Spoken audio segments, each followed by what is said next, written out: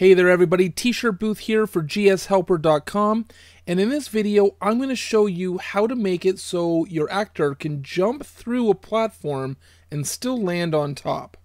I'm going to go ahead and press preview here, and you can see I can go back and forth, and when I jump I go through the platform, but I fall back down through it because I don't have any collide rules set or anything. I'm going to hit back now.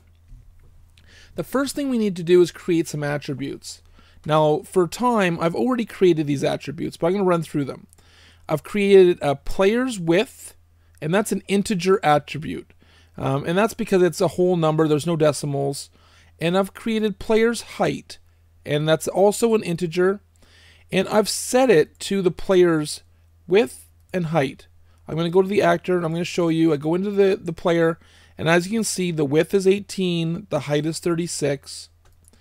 So I'll go back into the attributes, and you can see width 18, height 36. So you're going to set these two integer attributes to the width and height of your player. And then you're going to create two real attributes. And they're both going to be set to 0, and it's going to be player's X and player's Y. And the reason why they're real attributes is because the result can be with a decimal, so they need to be a real attribute. So the first thing we need to do is track the player's X and Y position. So we're going to throw two constrain attributes in the top of our player, and we're going to constrain game player's X with self position X, and then we're going to constrain game player's Y to self position Y. So now at all times we can keep track of where the player is. Now we're going to hit back, and we're going to go into our cloud platform. Now if I put a collide rule in here, you'll see when I hit preview and I jump through the platform, it collides with the platform. I can go up and over and it still collides with it, but I want to go through the platform. So we're going to put the collide in a rule. So I'm going to select the collide and hit create rule. And we're going to say if attribute, and we're going to say game player's X is greater than, and now I'm going to hit the E. And this is going to be a really long expression, but it's going to be self position X minus open bracket, and it's going to be self size, and we're going to go width divided by 2, close bracket, minus, open bracket, and we're going to go game, player's width, divided by 2, close bracket. And I'm going to post the code at GSHelper.com so you can have a better look at it.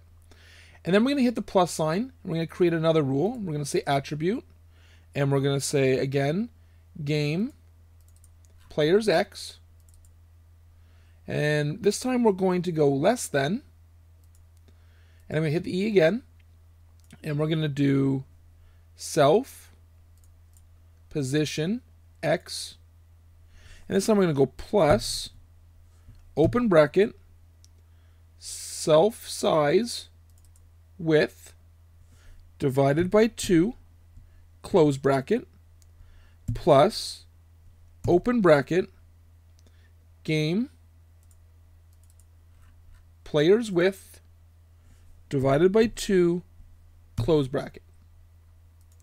And then we're going to hit the plus sign one more time, and we're going to say attribute game player's Y is equal or greater than, and we're going to go self position Y plus open bracket self size height divided by 2, close bracket, plus open bracket game player's height divided by 2, close bracket.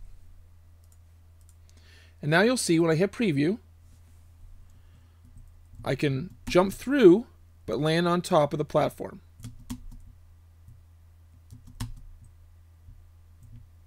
And that's all you need to know on how to jump through a platform but still land on top.